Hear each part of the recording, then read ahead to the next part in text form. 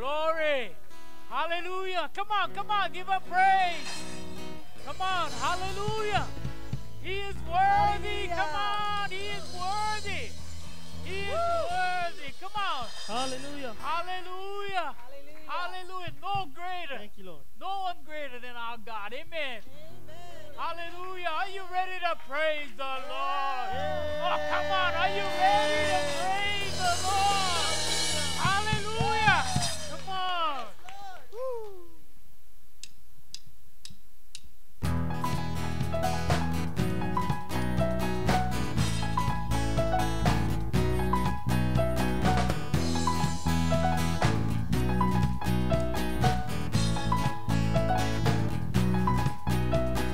I'm not defined by who I was.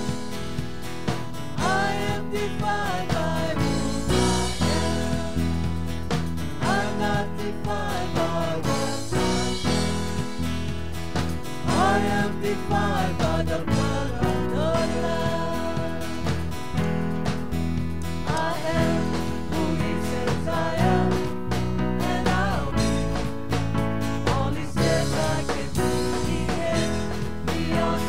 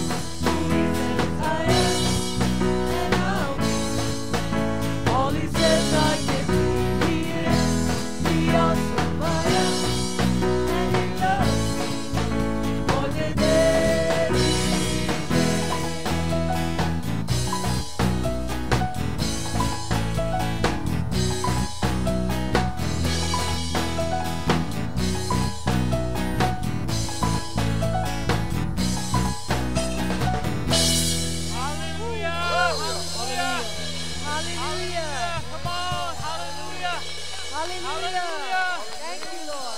Hallelujah, Lord. Woo. Give him praise. Hallelujah. He is Yes, worthy. hallelujah.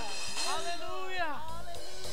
Let Thank the you, word of Lord. God, let God define you. Amen. Hallelujah. Yes. There's no one greater. Thank you, Lord. You're worthy of glory. You're worthy of honor. You're worthy of praise. Hallelujah. Let your fire fall upon you people, Lord. Burn away the chaff. Burn away the chaff and things that are not right before you, Lord God. Thank you, Just have Lord. your way this place. Have your way, Lord. Have your way, Lord God.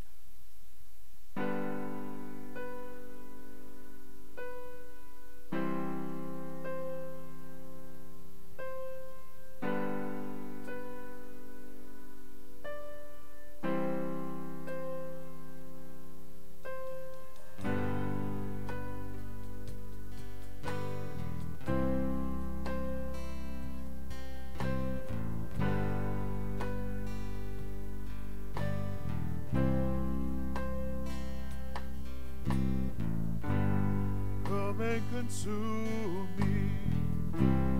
My heart is ready. God, if I burn, I'll burn for you.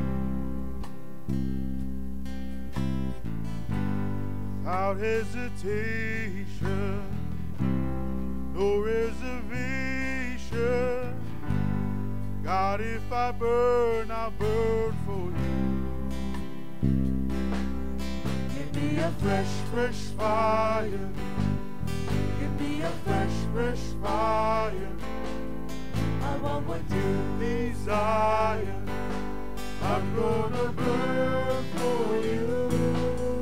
Give me a fresh, fresh fire. Give me a fresh, fresh fire. I want what you desire. I'm gonna burn for you.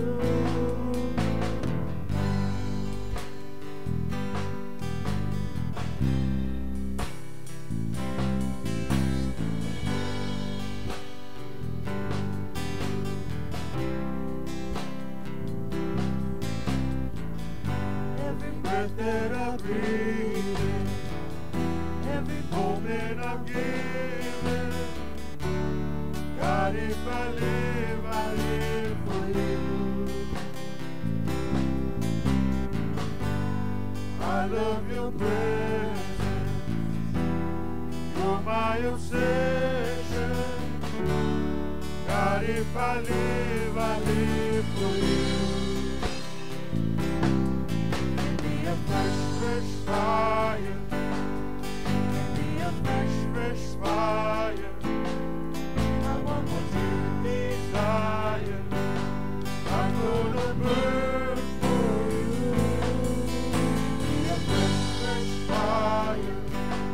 Give me a fresh, fresh fire. I want what you desire. I'm gonna burn for you.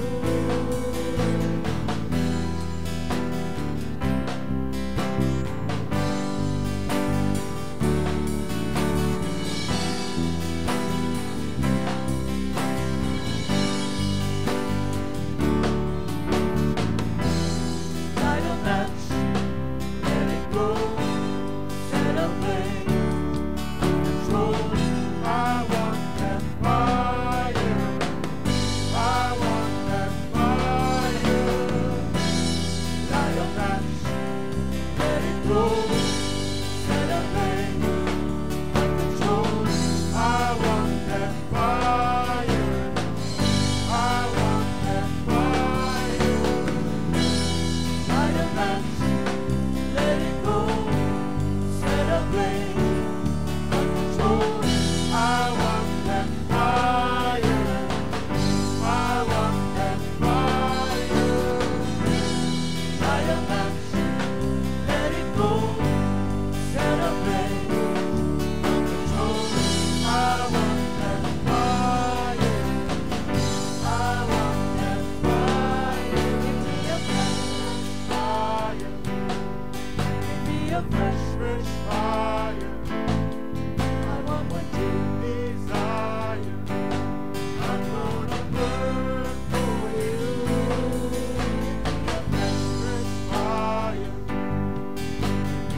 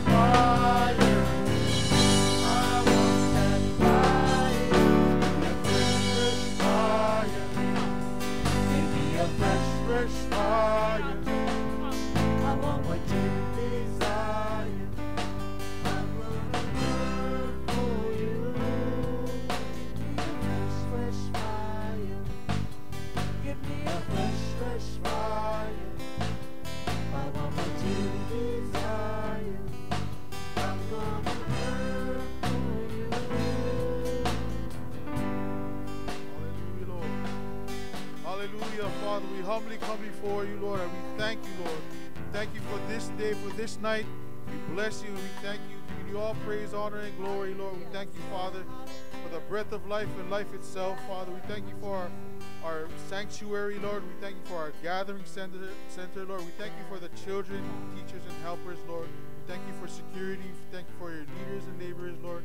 We thank you for the associate pastors and their families, Father.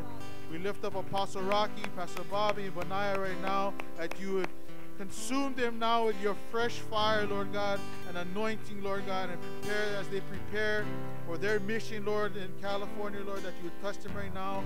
Release ministering angels to be all about them, Father. We thank you for the blood of Jesus to cover them and to protect them on their way, traveling mercies upon them in Jesus' name. We thank you for our online family, that you would reach out and touch them, Father, where they're at right now, Lord. We thank you for their love and support. We thank you, Father, for the worship pastor, the youth pastor, and their family, Father. We thank you for your missionary, Lord. We thank you for your pastors preaching the uncompromised word of God worldwide, Lord. Lifting up our country, our state, Father, our government right now. We bless you, giving you all praise, honor, and glory. And we give you glory and we praise you. We can't stop thanking you, Lord. We can't stop worshiping you, Lord. We can't stop loving you, Lord. We love you and we appreciate you. In Jesus' mighty name we pray and say amen and amen. Hallelujah. Thank you, Lord. Hallelujah, everybody. Praise the Lord. Praise the Lord, church. Praise the Lord. Hallelujah. Praise the Lord. As you see, I have the privilege and the honor of delivering the word tonight. Amen. I was actually given the notice a week ago. So I had a whole week to study. And I did it really well. I was done by Monday night. You know, Tuesday morning I called in the title and the scripture to Pastor Honolulu. And as I was going over my notes today, God started giving me more information. Now, I don't know who the information is for you or for me. But praise God, because I have information. Amen? And I just thank you for your seed and that you have planted in me and for me and my family. Just thank you and appreciate it. Don't take it lightly. I know everyone works hard for their money and their funds, and I just thank you that you guys all have a giving heart. Amen. So the title for tonight is Follow Me. I cannot say that it's a brand new message or a brand new title, but it is a title that God gave me. And like I said, I have some information. Hopefully it helps you. I know it did me. As I was reading the scripture and studying, all these flashbacks, all these memories from when I was a kid to my teenage years, my adulthood. And they're like, wow, so many testimonies, so many different things to share. So I hope that I can share what God wants me to share. Amen. Again, thank you for your seed, everybody. Hallelujah. So, follow me. If you turn to Matthew chapter 4, verse 19, and I'm reading out of the CSB, or the Christian Standard Bible. Amen. And the Word of God reads, "Follow me," he told them, "and I will make you fish for a people." Hallelujah. Just thank you, Lord, for this word. Thank you for the message. I pray that you speak through me and get your message to your people, Father God, and we just give you all the honor and all the glory. In Jesus' name, amen. Hallelujah. And that was the Christian Standard Bible. In the King James, it reads, "And he saith unto them, Follow me, and I will make you fishers of men." When I first got saved, and I read that scripture, it kind of spoke to me because I was in the phase of my life where I was fishing and diving a lot. Amen. And back then there was a couple brothers in the church that they were just as hardcore as I was, and we would go diving whenever we could. But as I began to follow Christ,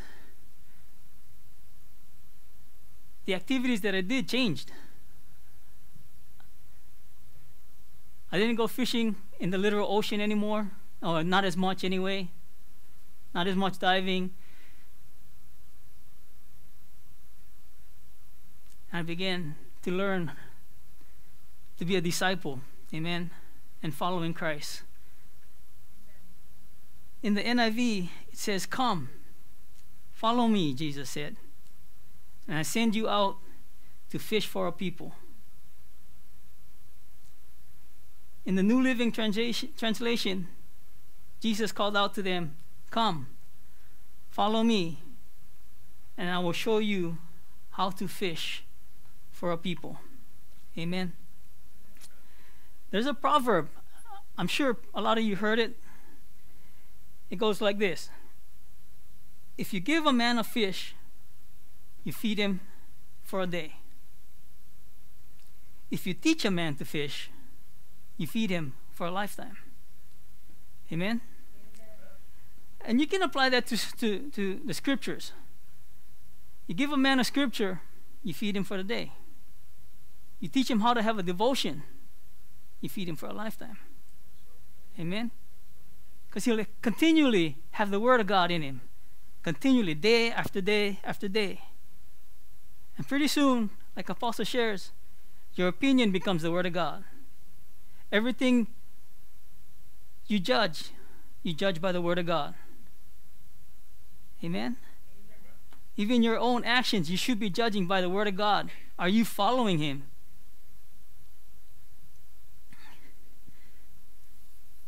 Back in the biblical times, fishermen used nets, baskets, spears, hook and line, and sometimes their bare hands to catch fish. Fishing was hard work. Amen. I fish nowadays, but I fish for enjoyment. I go down the beach, I throw my lines out, and I hang out all day. I enjoy the sun, I enjoy the conversations, and we just hang and chill, The three main fishing methods: netting, spearing, and using a hook and line. Now, I've done all three.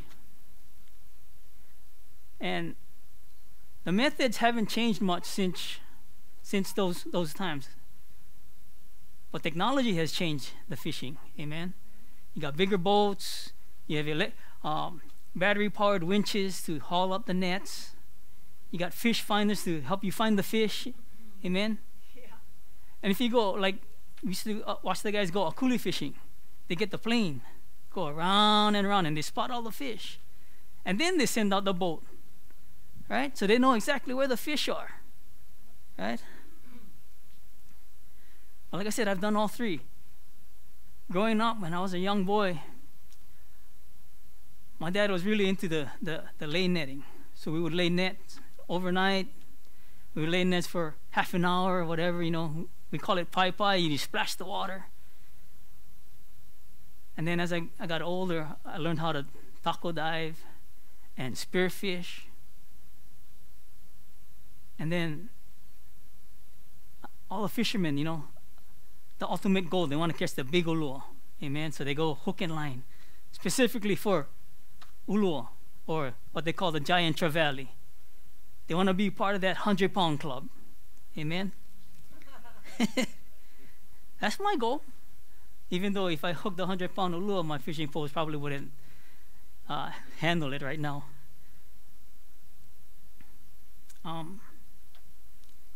Netting has always been the best way to fish commercially. It is possible to catch the most amount of fish in the least amount of time. Amen? When you throw a line, maybe you catch one fish, maybe two, if you do like a setup like I do. If you go off the boat, maybe you fish, you can get 5 or 6. But netting has always been the most effective. Amen? And back in Jerusalem, or in the Sea of Galilee, the main 3 types of fish caught were these. It's called the musht, or we know it as the tilapia, right? St. Peter's fish, amen? There's a story where Jesus told him to go cast a line and a hook and get the coin out of the fish's mouth to pay the taxes, the temple taxes, amen? I've yet for that to happen. And there's another fish called the bini. And it's almost, the description shares that it has barbels underneath the chin. So it's almost like what we call the veki or the kumu, you know. It has the barbels that feels for the crustaceans in the sand. And then the last one was the sardines. Okay? They also caught catfish and carp. The catfish, to the Jews, it was unclean because it didn't have scales. All right, so they would catch it, but they would sell it in the market. So we're going to talk about the netting right now. Not so much about the other methods, right? But netting. There are 3 parts to the net. There's the head rope, which is on the top, has floaters, and it keeps the line above the rest of the net. Okay? And that is tied, to that is tied the mesh. And in between that is the mesh. And they're different sizes, you know, depending on the target fish you're going to catch. If you want to go illegal, or you know, the nehu, 1/4 inch eye. But if you're going for, like, say, kala or nenui, right? Bigger eye, because bigger fish. Amen? And then there's the foot rope at the bottom. And that has weights, or we use lead, but back then they would use stones to weigh the net down. So it'd keep it close to the bottom or to the lower part of the ocean or the water, so that the fish would go through and get caught. Amen? So those are the 3 parts of the net. And the first method that they used is called a drag net. Okay? It's one of the oldest methods, and it uses the 3 components of the net: the head rope, the mesh, and the foot rope. Now the drag net, they would start from shore, they would take the net out, and then they would go parallel to the shore, and then come back into the shore. And then the men would start pulling it in. Kind of like what the Hawaiians call the hukilo, right? You could set the net right around, you come back to the shore, and then everybody pulls it in. Everybody helps one another. The bigger the net, the more people you need. Amen? And if you want examples of that, you can go to Habakkuk chapter 1, verse 14 and 15. Ezekiel 26, verse 5 and 14. Ezekiel 47, verse 10. And Matthew 13, 47 and 48. So that was the dragnet. So it took a lot of work. And you imagine you got to stretch out the net, make your make your area where you're going to surround. And then you got to drag it in. And if there was a lot of fish, the net became heavier, right? Okay, and then the second method, I haven't participated in the hukilau, but I've seen it. Amen. And it looks like fun. Pull the net in. You know the song, everybody going to hukilau, right? But the second method is the cast net. Now this I have tried and participated in. The net is circular in shape.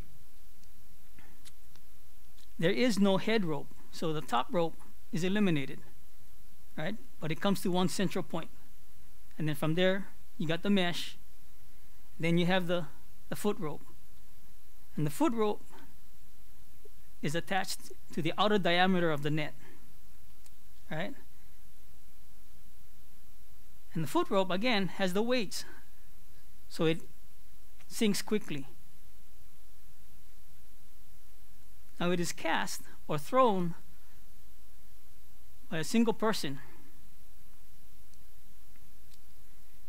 And when you throw it, it opens up like a parachute, and it traps whatever fish is below it. Amen. Now, I was taught when I was younger how to cast the net, how to throw the net. My problem is I don't have the patience to look for the fish. Yeah. So my uncle, he was the one who threw the net a lot. But he was smart. He would come pick us up, me and my brother, and we would go to the beach. And while we were swimming over here, he was over here looking for the fish. Amen. And he'd spend hours.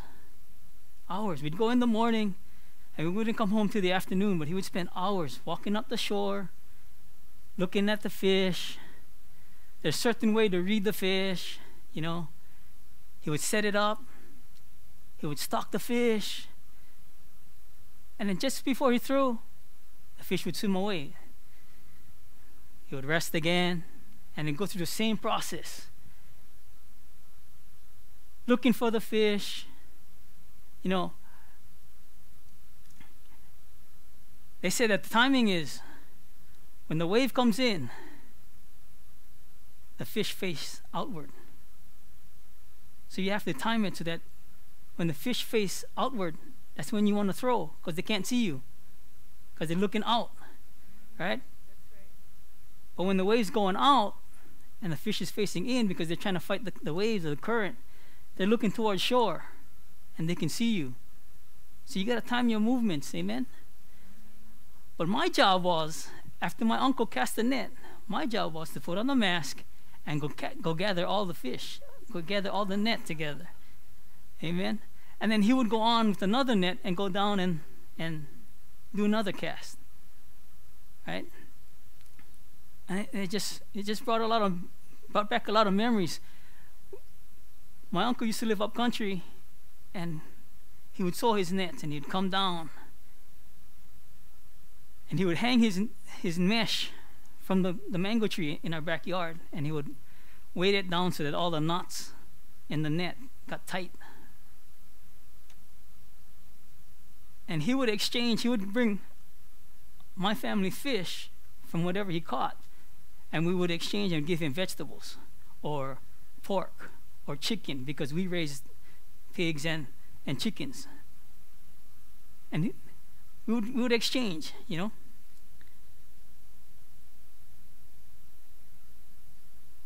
I remember this one time. My uncle threw the net, and it was my job to go get the net. So I went in and I got the net, and he went further out and he made another cast. So he cast on the second school. He got all the net, he brought it up, and I was still struggling with mine. Amen. But somehow I turned the net inside out. So when he went to untangle all the fish, the net was upside down, and he got mad. Amen. He didn't yell at me, but I know he was mad because the tone of his voice changed. Amen. But it just brought back all the memories, you know. And so we go fishing now. I still have my net. I have a net. It's in my truck. It goes wherever I go. I haven't thrown it yet. One day I will. Amen.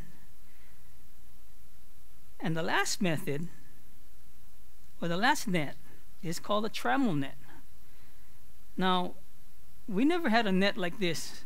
And when I was studying, it took me by surprise. Because the net, this trammel net has the head rope, which is the top rope with all the floaters, but it has 3 different meshes. So you have one size of mesh on the outside, another size of mesh on the other outside, but in the middle, it was a finer mesh. So no matter which way the fish was swimming, once they hit the center mesh, they would swim right through and then get tangled in the big mesh. Amen? Now this method, they usually use the boats, and they took it out to deeper water. And they would set the net parallel to the shore. And then after it was set, then the boat would come inside, and they would start splashing the water. Yeah. We would call it pai-pai. We would splash the water. Make a lot of noise. Throw rocks so the fish get scared and run into the net. And then you could go down after all the fish was in the net. You could go down and pick it out one by one, or you could grab all the net. So when you read in the Bible, when I read in the Bible that the fishermen were mending their nets and drying their nets, we kind of did the same thing. When we would go pai-pai, we would go lay net. We'd have to come home and we would stretch out the net. My dad made this rack. We would stretch out the net. We had to clean all the limu, all the seaweed out of the net, so that the next time we could use it again. And it was easier to pull out the limu or the seaweed when it was dry. So we'd dry the net and we'd take it all out. And we'd go section by section and take out all the... And then whenever there was holes in the net, we would have to sew. Amen. And as a young kid, I remember, it's called a needle, right? You know, when you sew, there's a needle, but you have to fill it up with all the line so that you could make the mesh. But that was my job. I had to fill up all the line. And I had all these needles, and I enjoyed it. Just filling it up. Then I'd watch my dad tie the knots and sew and fix and mend the nets. You know, so as I was reading this, I was like, man, I remember doing that. You know? But now, Jesus walks by, and he says, hey, come, follow me, and I'll make you fishers of men. Amen? Now, that's not just an ordinary invitation. Fishermen, by occupation, were common folk. They weren't royalty. They were like what you call middle class, I guess. Yeah, they weren't poverty. But they had to work hard. That was their livelihood. If they didn't catch fish, they didn't eat. If I don't catch fish, I can go to Oki's Point in Foodland, right? I can go to the Tamuros and get poke. Yeah. Back then, if you didn't catch fish, you didn't eat. And if it was your livelihood, you couldn't make money. You couldn't buy the other necessities. Amen? So to be called by the Messiah, follow me, it was an honor to them. It was such an honor that they dropped everything. Right?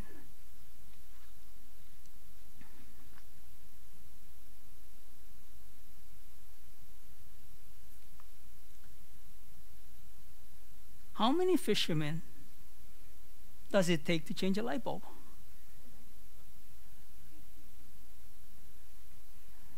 Any guesses? How many fishermen does it take to change a light bulb? Just one. But you should have seen the light bulb. It was this big. Amen. I've had a few of those, you know. Oh yeah, I saw one ulua was this big, you know. Oh, I saw 100-pound ulua when I was diving.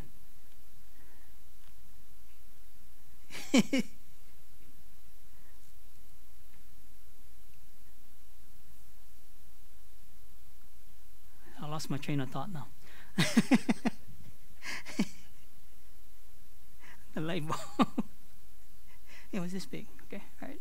This big. Amen. Hallelujah.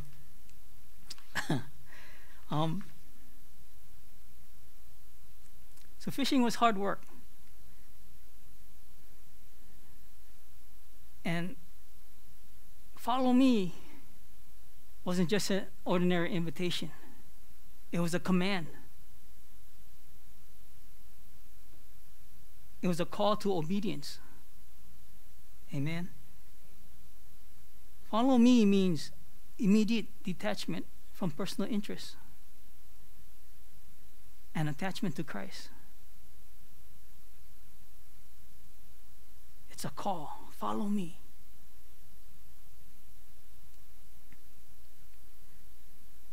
Now, if you've read your Bible, you know that the apostles, the disciples, were called at the Sea of Galilee. Right? They were in the fishing boats. They're mending their nets. Jesus calls them. In the book of Luke, Jesus tells them to go cast the net. And they said, "We haven't caught anything all night, but at your word, we'll do it." And then they caught a big catch. Right? Their friends had to come and help them. And as soon as they got back to shore, they left it all behind. And they followed Christ.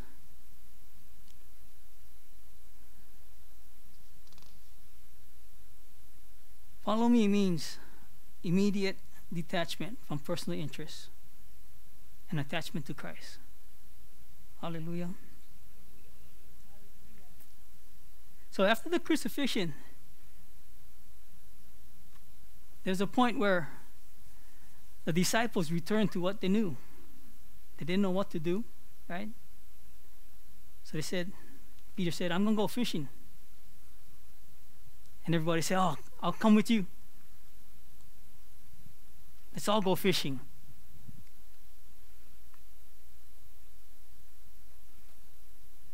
But it's the same place that Christ reappears to them. And he says, "Have you caught anything?" And they said, "No." He said, "Oh, cast the net on the right side." And they had a big catch. And Peter, knowing that it was Jesus, he got excited. He jumped out of the boat, swam to shore, right? But the same place where he first called them is the same place that he called them again. So if you remember, in between that, Peter denied Christ 3 times. Right? They arrested Jesus. Peter followed.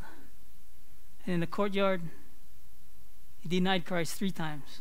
And the cock crowed. Right? Now, when he reappears to them on the shore, and he calls them, after they eat, he asks Peter 3 times, "Do you love me?" Peter, do you love me?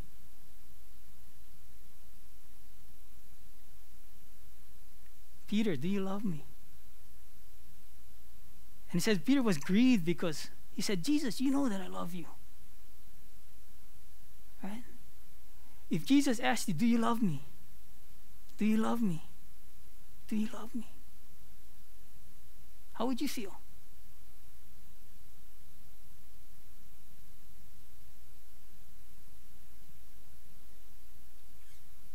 Jesus, I love you.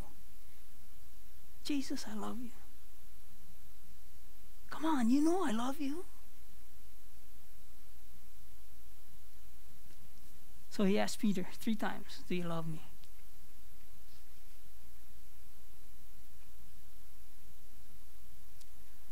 But Jesus was trying to make a point. He was trying to show Peter, not him, he already knew, but he was trying to show Peter, I know you love me. And after each time Jesus asked him, do you love me? And Peter said yes. There was a command. Feed my sheep. Feed my lambs. Feed my sheep. And later on, if you go to John chapter 21,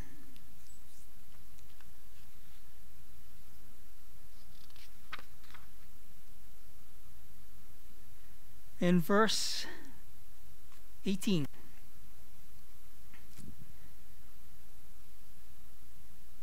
it reads, another shall gird thee and carry thee whither thou wouldest not. This spake he, signifying by what death he should glorify God. And when he had spoken this, he saith unto him, follow me.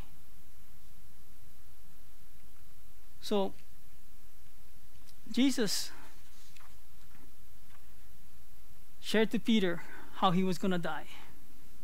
Right? In other translations, it says, when you were young, you went wherever you wanted to go. You clothed yourself, and you just went. But when you get old, somebody else is going to dress you. Somebody else is going to carry you to where you don't want to go.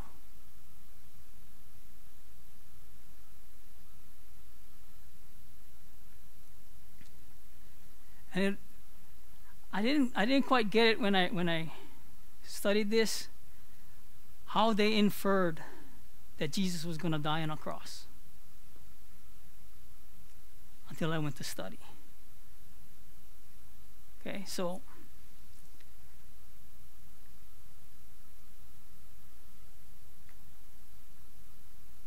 when he told Peter that somebody else was going to carry him and would dress him and would take him where he didn't want to go, he was showing Peter that Peter's faith wasn't going to fail him again. He was going to go to the cross where he didn't want to go, but he would not deny Jesus Christ again. Amen? Because even to death, he wouldn't deny Christ again. Now that doesn't make him perfect, right? Doesn't make any one of us perfect if we decide to follow Christ.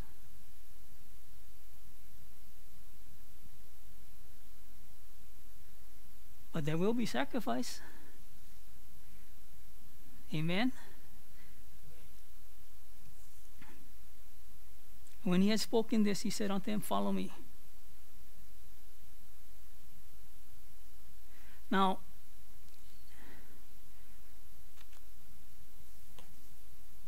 as I studied, they said that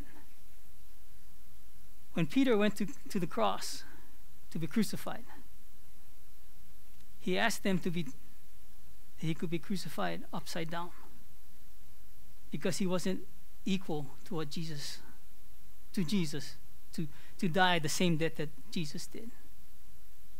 So he asked to be turned upside down, crucified upside down. Amen. How many of you ever had a head rush?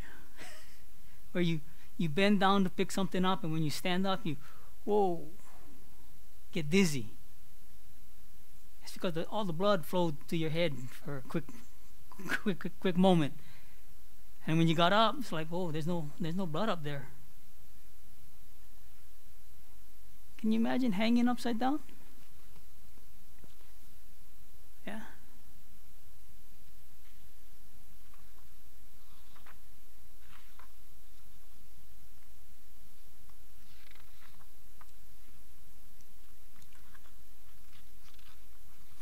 What? Oh. Break again. How did the oyster manage to hide from the fish?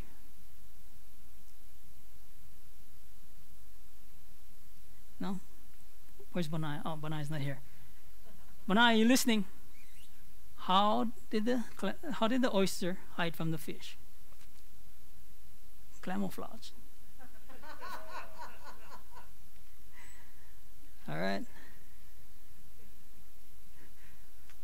What do you call a fish with cable? Television. Okay, enough jokes for now. Some fun facts that I looked up. Seahorses are monogamous. They mate for life. Now, I started diving when I was probably about 8 years old, 9 years old, learning how to dive taco. And in all my years of diving, I haven't seen a seahorse in the wild. Until one day, we were snorkeling, diving for taco, and I was trying to teach my son how to dive for taco. But sometimes when they're young, they don't pay attention, right? They're not following you. They're on their own. But he called me and he was all excited. And I was like, what? I'm busy. I'm looking for taco. I need bait for fishing. And I'm hungry too.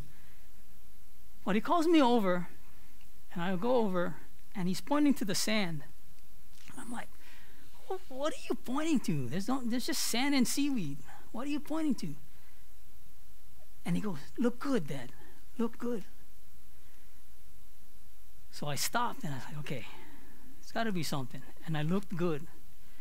And at the very tip of the seaweed, there was a seahorse in the wild. Not in a fish tank, not in an aquarium, but in the wild.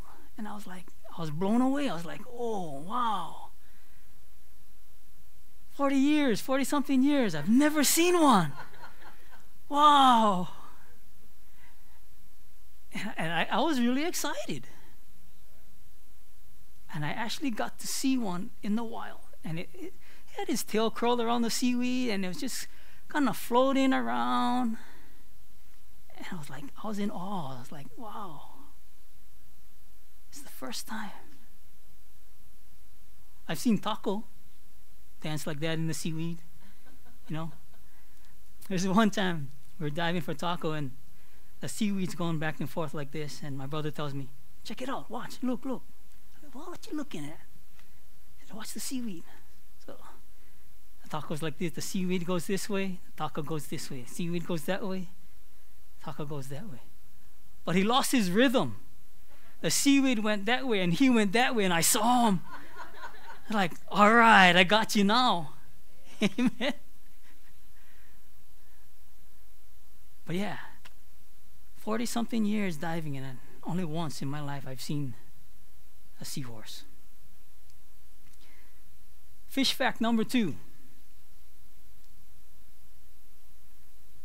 Most elephants weigh less than the tongue of a blue whale.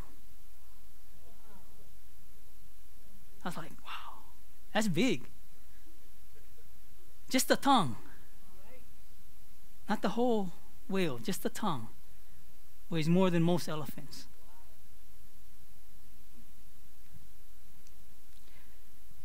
than a clownfish.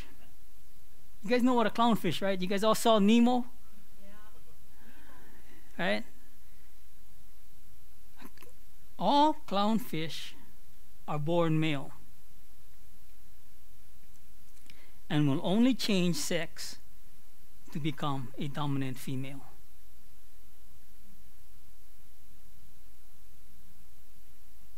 So all clownfish, you know, orange with white and black stripes, Nemo,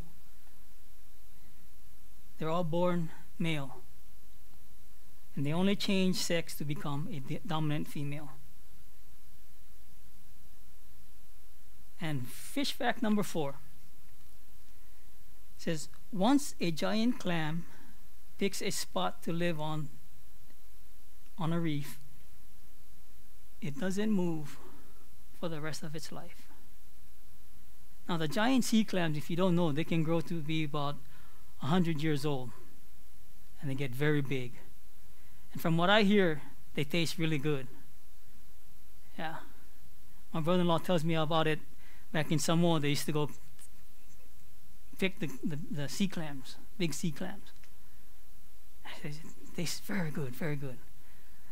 Now, I don't know. I can't imagine how it would taste, except maybe like an opihi or abalone, yeah. But once it parks itself, it's not moving until it dies. It's going to stay right there. Amen. And that was just some facts that I found interesting.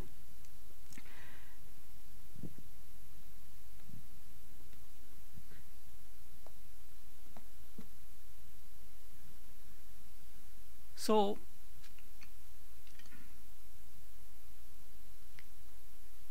how does a fish stay healthy? He takes vitamin C.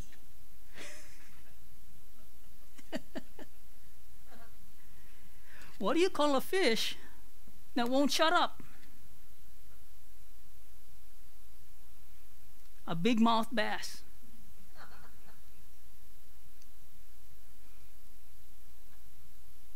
And what is the richest kind of fish? This one should be easy. A goldfish. Correct, Joey. A goldfish. Amen? So back to follow me. So I shared that follow me isn't just an ordinary invitation. It's a command. And once you submit to that command, it's a life of obedience. Now, when I gave my life to Christ, I was messed up. And I didn't know everything. Being a Christian was new to me. Growing up, I went to church, yeah, you know. I have family members that are preachers, I believe, on my dad's side. But being a Christian was all new to me. And if there wasn't somebody to teach me, somebody that I could follow, I would still be lost. But that's where our leaders come in, our pastors.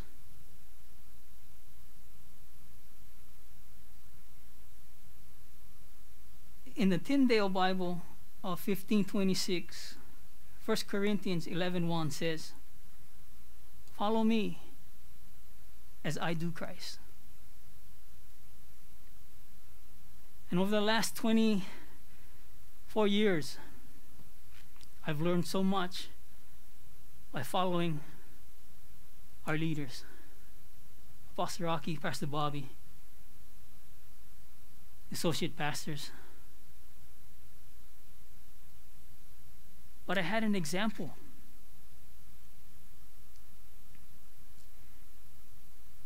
In the NIV, 1 Corinthians 11:1 reads, "Follow my example as I follow the example of Christ."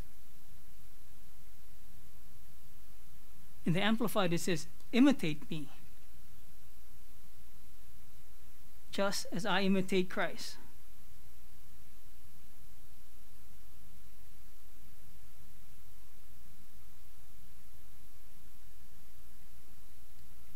So when you submit to the command, "Follow me,"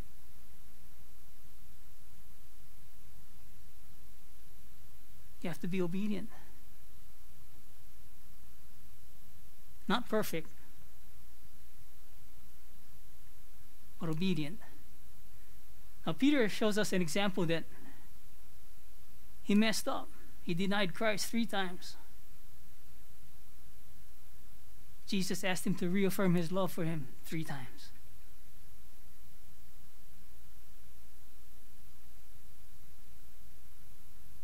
But after that, his faith never failed. He went to the cross to be crucified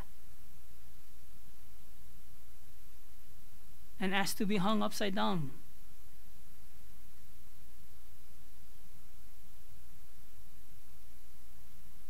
Because he wasn't worthy to be crucified as Christ was crucified.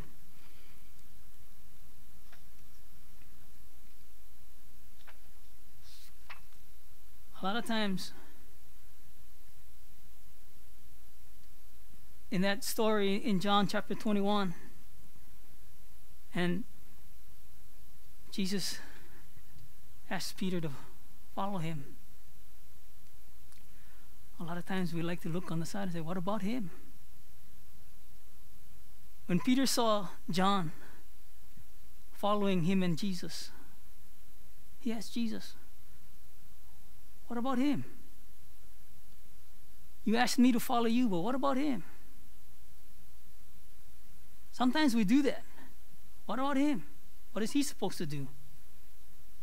Doesn't matter. It's what Christ called you to do. Amen. It's okay to go help them if they need help. But if it deviates you from what you're called to do and what you're supposed to do, you're out of order. Because in the end, when you stand before God, He's not going to ask you, did you help the people down the line? How did you do? He's going to ask you, what did you do with my command? I asked you to follow me. Jesus said, in my words, so what if he lives until I come again?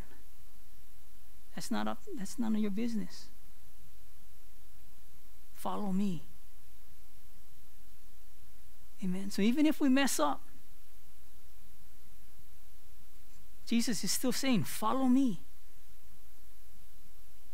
Follow me. But that requires a solid relationship. So you go back to what I shared. You share a scripture with a person, you can feed that person for the day. You teach him how to do a devotion. You feed him for the rest of his life. Now I know most of us here, if not all, have a strong devotion. But if you don't have a devotion, I encourage you to start one. So every day you get the Word of God in you. Every day you have something to draw out of the Bible, out of the bank of knowledge and wisdom, the book of life. Amen. Because you cannot draw what you don't have inside of you. For me, I'm blessed. I enjoy reading. I've always enjoyed reading from when I was young. I shared this testimony a lot, that even though we were poor or middle class, somehow my mom either convinced my dad or found the money to buy me 2 sets of books. One was the encyclopedia from A to Z, and the other one was the Bible stories. And back then, I was the remote for the TV, right? We only had 3 stations, or maybe 4 if you're lucky. No manual remote. No remote control. It was, boy, change the channel. You were lucky if the banana ears were inside on top of the TV. If not, you'd have to go on the roof and adjust the antenna. But what it did was, it caused me to read a lot. We had our times, 3:30 in the afternoon, had cartoons, Checkers and Pogo. Young kids, maybe you guys don't remember who they were, but Checkers and Pogo. Saturday morning cartoons, amen. So we had times where we were able to watch TV without, but on Sundays, Filipino Fiesta. That was my dad. You couldn't touch the TV, you couldn't change the channel. And then in the evening, it was the Lawrence Welk show. Lawrence Welk show, I don't know about late night, but I think after 11 o'clock, the TV would just go blank. Right? There's nothing to watch. Now you can watch TV all night long. You got thousands of channels to go through. But what it did was it caused me to have a love for reading. So I have an advantage over most people. I enjoy reading. And when I read the Bible today, it comes alive from when I used to read it when I was young. And I had a really good set. I believe it was by C.S. Lewis, illustrated pictures. Man, it was, all the David and Goliath, the 3-strand cord. I remember all those pictures in the Bible stories. When I read it in the Bible today, the pictures actually come back to me, and I can see it and I can visualize it, and I'm blessed. But to have a devotion, amen, that's the whole thing about it. Have a devotion. If you teach a man, if you give a man a fish, you feed him for today. If you teach him how to fish, you feed him for a lifetime. Now, recently, my fishing has been go down to the beach, throw my poles out, sit down and wait till the fish come. Okay? But that's not how Jesus wants us to be fishers of men.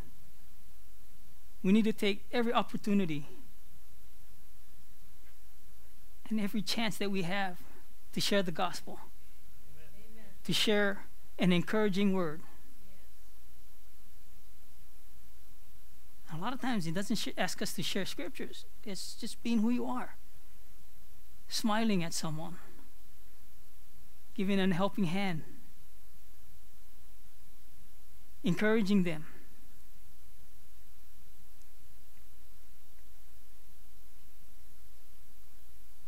But it's not just cast it out and then wait. Maybe the fish will bite. Because a lot of times when I throw my bait out, I don't know when the bait's gone. Right? So for every time you share something, you don't know how long that it's going to last.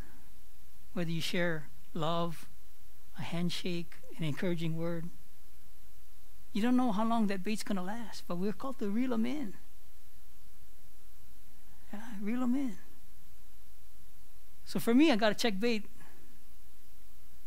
more often. But sometimes I get lazy. I check bait every hour, maybe sometimes 2 hours. And then when I check the bait, no more bait. No can catch fish, no more bait. I always tell my brother-in-law that. No more fish, no more bait, no can catch fish. Right? Now I wish I could throw the net all the time and catch a lot of people. A lot of ministry is one-on-one. Right? I mean, you got those big revivals, big, what do you call it, conferences, healing ministry. It's like the dragnet. You send it out and you pull all the people in, drag all the fish in. All right? Or like the lane net, the travel net. You make all this noise, all this ruckus, and they run into the net, and then you pick them out one by one. Right?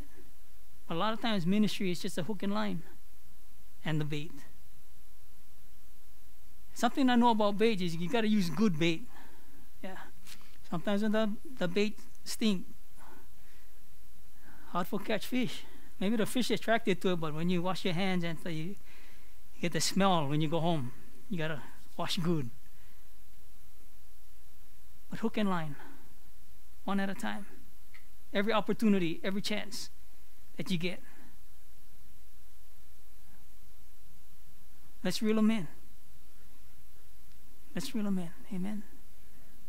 Be aware of those opportunities and those chances to minister and be a good Christian. Hallelujah. So follow me as I follow Christ. We just thank you, Lord. Thank you for this word, Father God. We'll lift up this service to you, Father God. I pray that your people got something, whether you're watching online or you're in the room tonight. Jesus is sending out that call, follow me. And I want to back it up by saying, follow me as I follow Christ.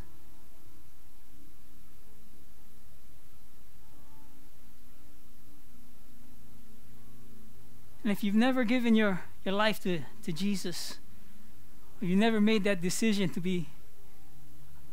become a disciple, to want to learn what it is to be a Christian, what it is to follow Christ, I'm going to share it's not an easy walk, but it's a blessed walk. The best decision I've made in my life was to surrender and follow Christ. So I'm going to give you an opportunity, no matter what you're going through, if you have issues, you have problems, if you're not perfect. The word says that Peter wasn't perfect. He denied Christ 3 times. But Jesus still chose him to spread the gospel, the good news.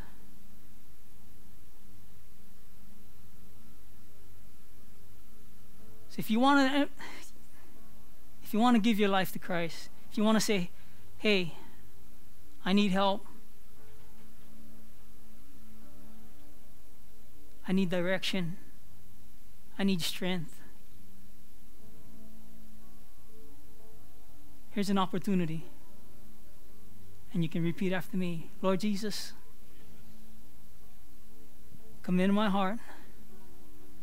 Be the Lord of my life. Forgive me of my sins and wash me clean. I believe that you died on the cross and rose again the 3rd day that I may have everlasting life. And my life will never be the same. Will never, ever be the same again. In Jesus' name, amen. Hallelujah. Amen. If you repeated that prayer, the invitation is sent out. Follow me. Jesus is saying, follow me. Find yourself a good church, a Bible-believing church, one that has good leaders, that you can follow them as they follow Christ. If you don't have a church and you're on Maui, you can come visit us here. If not, you call the office on our website, wordoftruthmaui.org. You can call the office, and they'll help you find the church, wherever you are, in the mainland, Oahu. And if you want to sow a seed, and this church is good ground, you can go on the website, the green button. Again, wordofTruthMaui.org, and plant a seed. And I promise you, your life will never be the same. Once you have Jesus in your heart, change is coming. And we just thank you. In Jesus' name, amen. Hallelujah, everybody.